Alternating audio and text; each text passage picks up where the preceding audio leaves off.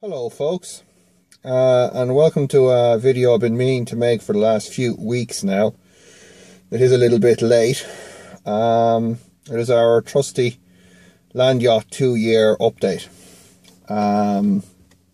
So just want to keep this fairly short, but still give you guys an idea of what's been going on with this car. Most recently, you'll have seen me fitting a tow bar kit and electrics to the vehicle. That'll be in preparation for using it for some work that I'm doing here around the home, but also we have some more EV specific reasons for needing a tow bar coming down the line, hopefully later this year. But more to the point, in the intervening 2 years now, I've been using this car as my daily driver. It typically drives anything from around 350 to 500 miles per week. Mostly motorway, probably about 80% motorway, 20% back roads.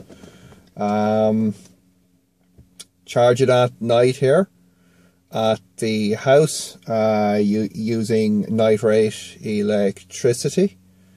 Usually, depending on where I'm going, anything from 50 to 60% of the battery capacity is used.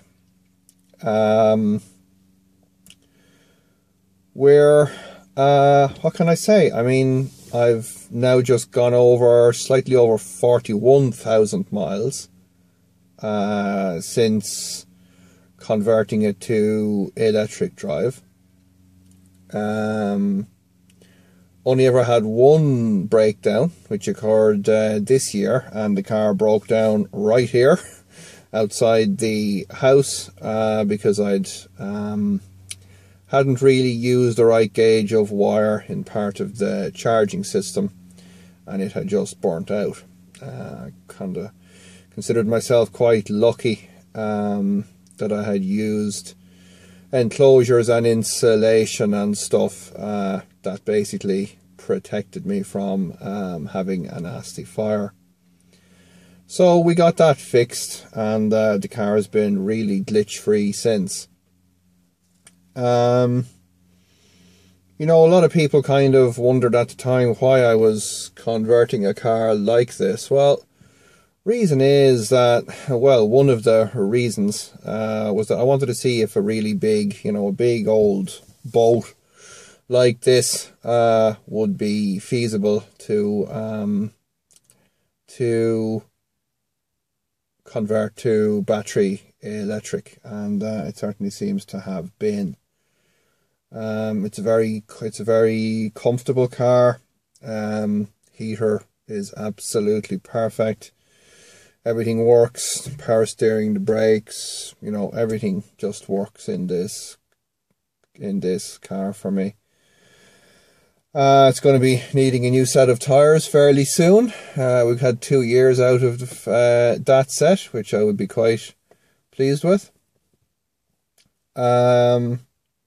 It's sailed through its NCT tests. Had no problems at all in that respect. It's cheap to tax. It's enjoyable to drive.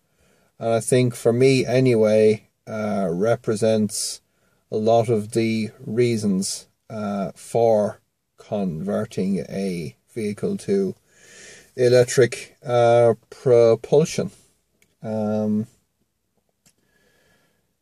So yeah, just as I say, not really a lot in this particular video. It's just more of a kind of an update, check-in kind of a thing, just to let you guys know that this car is, it's still, I don't think they're ever really fully finished.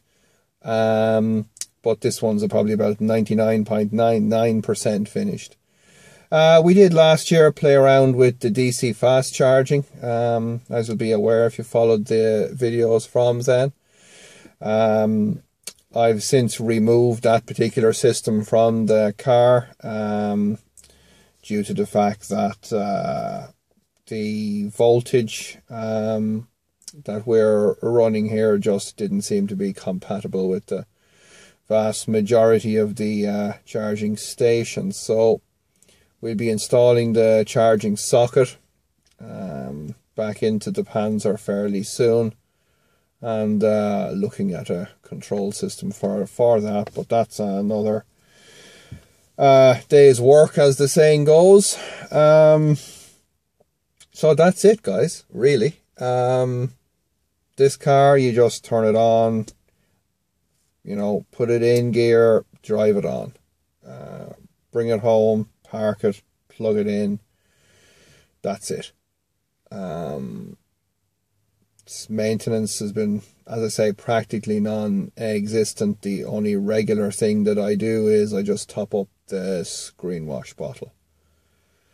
So, thank you for staying with me on my various projects.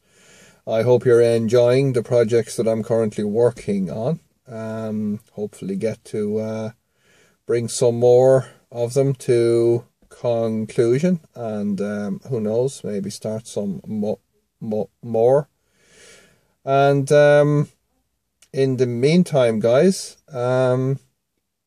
thanks for watching and thanks for subscribing, and we'll be back soon. Thank you.